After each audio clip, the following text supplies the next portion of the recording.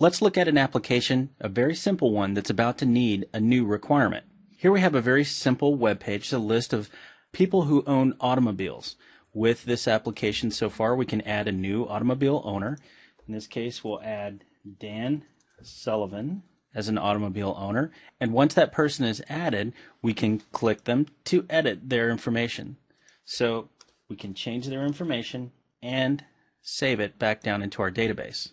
The developer for this application is about to receive a visit from his customer. Hey, Dave. Hey, what's up, Elle? Not much. Hey, I was hoping to talk to you about that car owner list feature in the automobile owner site. Yeah, what about it? Well, you know how I told you that I never wanted to delete a person from that list? Right, and I mentioned that, probably you would. Yeah, it kind of turns out that I do want to delete somebody. Okay, change of plans, no problem. Yeah, it turns out there are people in the database that we know aren't actually real. Huh. All right, well, it sounds like a new requirement. Okay. I just want to delete the people from the list. Well, all right. Sometimes the best way to figure out what we want it to do is to look at the software. So you mind pulling up that web page so we can look at it together? No, I have it right here. All right. So there are two places that might make sense for the deletion to occur.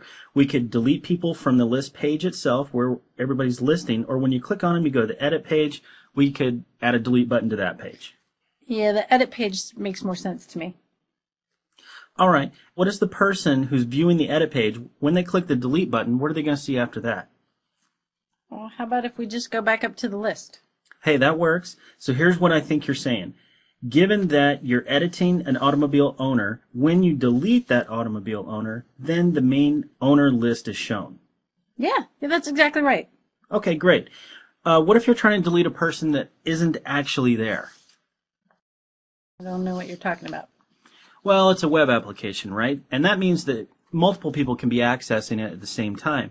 What if you open up the edit page and while you're looking at it, someone else deletes the owner that you're editing? Then you click the delete page. Yeah. I don't know. I just want the person to be deleted.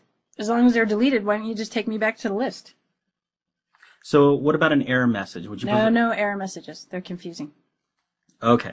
So what I'm hearing you say is, given that you're editing an automobile owner and that person has already gone from the database, when you click delete, then the main list page is shown again. That's exactly what I want. You got it.